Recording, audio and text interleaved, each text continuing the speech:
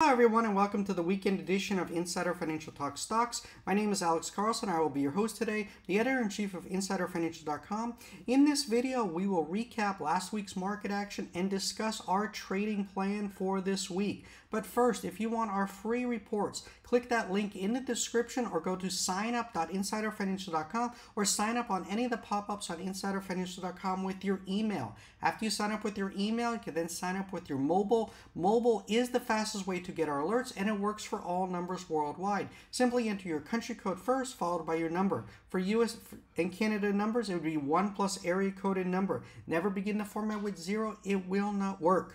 And in the welcome email, you will get a free copy of the Insider Financial Guide to Penny Stocks ebook. Our ebook, our email service, and our text messaging services are all free services from InsiderFinancial.com. We do not run any paid subscription service whatsoever. No Discord rooms, no Telegram chat rooms whatsoever. First up, congrats to all subscribers who banked in BZFD last week. I covered it in my Thursday night video. The stock closed up 85% on Friday and up 309% for the week. It was the biggest runner in the penny stock arena for the week. In terms of the overall market, the S&P 500 on Friday advanced 2.47% for the week. This advance added to the benchmark overall positive start to the new year. The S&P 500 has now posted gain in 3 of this year's first 4 weeks. Investors squared up their positions and bought into equities ahead of the Fed meeting on Wednesday. The central bank is widely expected to downshift to a 25 basis point rate hike, and the general consensus is that the Fed's aggressive interest rate hikes are now off the table. The week also saw fourth quarter earnings season kick into high gear. Results from many major companies rolled in and have mostly been a mixed bag. The technology sector saw reports from Microsoft, IBM, and Intel, with all 3 disappointing investors. On the other hand, EV maker Tesla's numbers and guidance were cheered. There was also a host of economic data during the week. Core personal consumption expenditures inflation moderated in December, which provided a boost to sentiment. However, manufacturing data continued to point to signs of slowdown in the economy, with the January S&P Global Composite PMI showing a contraction in business activity for a 7th straight month, and the January Richmond Fed Manufacturing Survey coming in worse than expected. Meanwhile, the initial estimate for U.S. Q4 GDP growth came in stronger than anticipated, but showed a deceleration from Q3.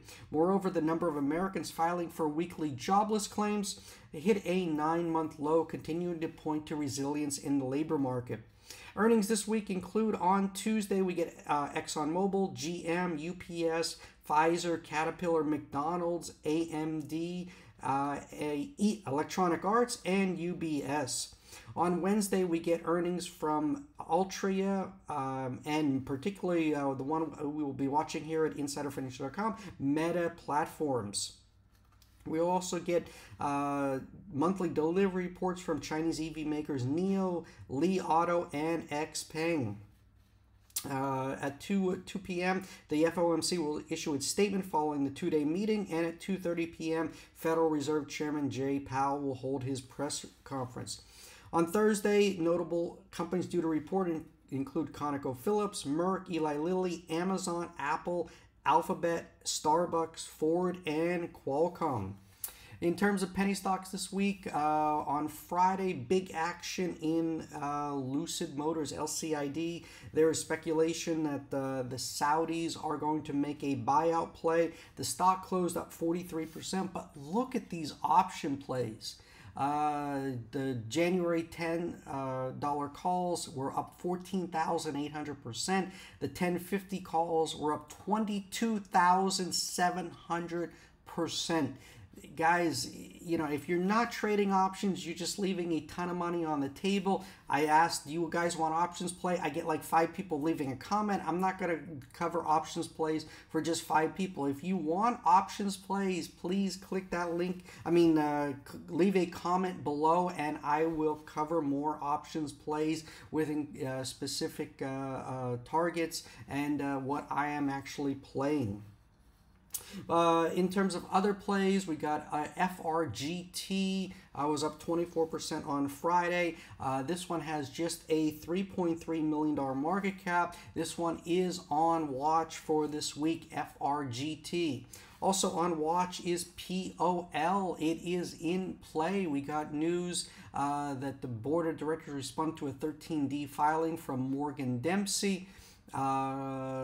Looking here, the board and management team welcome the constructive input of our investors. We have consistently engaged with Morgan Dempsey and confident that we both share a common goal, maximizing value for all the company's shareholders. Following the receipt of multiple private expressions of interest in acquiring all or part of the company, Polished engaged Jefferies as our financial advisor to help us evaluate credible potential transactions.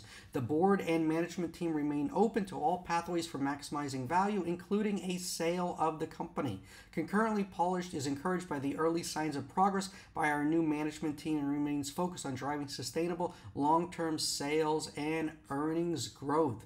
And if you look here, this one just looks extremely cheap, trading at just 4 times earnings, 3.4 times this year's earnings, 0.11 times sales, 0.42 times book, 2.18 times cash. Stock closed at 83 cents. We got 38 cents cash on the balance sheet. Again, this one looks extremely cheap with just a $56 million market cap.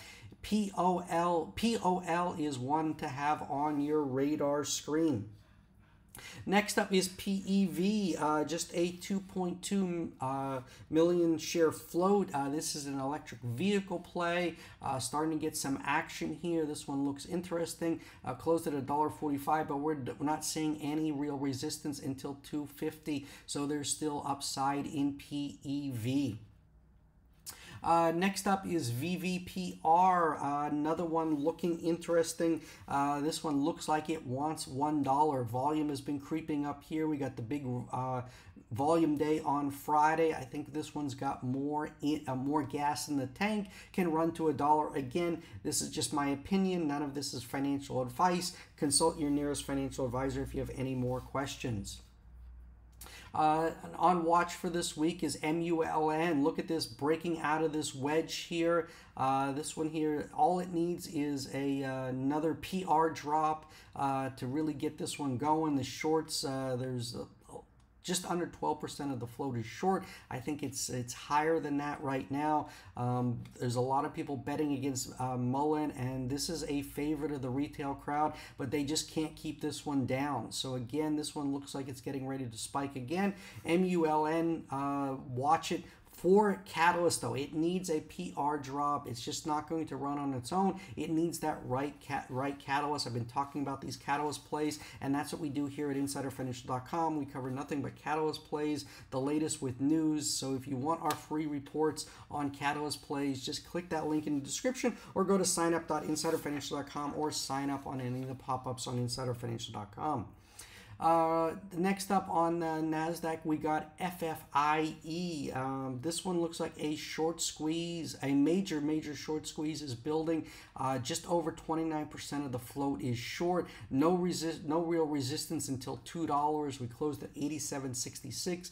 Again, this is another one, just needs that PR, and this one's really going to squeeze the shorts. So keep FFIE on your radar screen. Lastly is two OTC plays, GTII. This one looks like the Naked Short War group led by Ham Short Killer. They look like they're getting ready to squeeze GTII again.